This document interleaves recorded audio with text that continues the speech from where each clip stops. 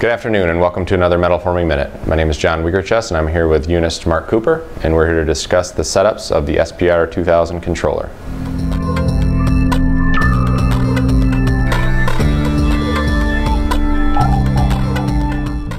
John, this is our demo stand, and it's really designed to show our customers our capabilities for the metal forming market. So here we have our SPR2000 controller, which allows you to program jobs for either a roller system, this is a 12-inch wide roller, or one of our mini roller systems, which is one of our smaller roller applicators for narrower coils, or an in-die spray nozzle.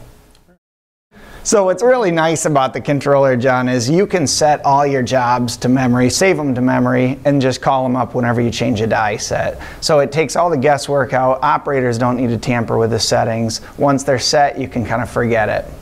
John, let's take the controller here and just kind of walk through an imaginary setup just to show the viewers how easy it is. When you first get the unit, you can program the film thickness, or the fluid film thickness that you want to apply across the coil. You go to Configure. Number 3 is Configure Auto Setup, and option 2 here is Set Your Lube Thickness. So if we go to there, let's say we want to apply 10 microns of fluid evenly across the top and the bottom of the coil. We go and program that in, and now that's set. Now the controller is designed, it can save up to 250 different jobs to memory. So when programming new jobs, in order to see which ones are set and which ones are already defined, we can again go to Configure, choose option number 7, which allows you to view the setups, and we can see that jobs 1 through 5 are already defined. Job number 6 is the next unused. So if we go to Edit from there and call up job number 6, which is the next open job, and it'll ask you if you'd like to do a manual setup or an auto setup. An auto setup is really the easiest way to go. So we'll choose option number 2 and allow the controller to ask us the questions in order to apply that film thickness. So it asks, what's the maximum number of strokes or cycles per minute? Let's say this particular press is going to run 40 strokes per minute. The next question is, what's the feed length between inputs? Let's say for this job it's 4 inches between inputs, so it's a 4-inch progression.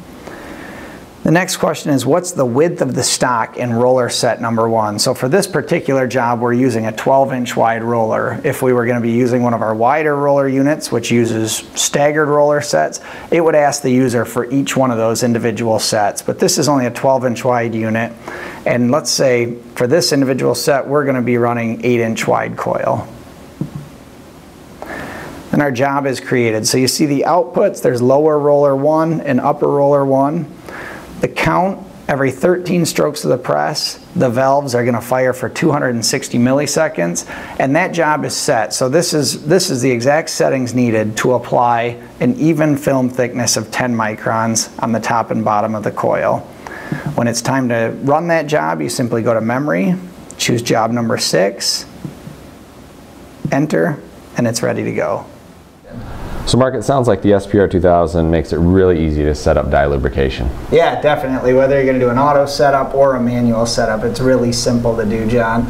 And for more information, or actually a really thorough video on how to do the setups, please go to our website at unist.com.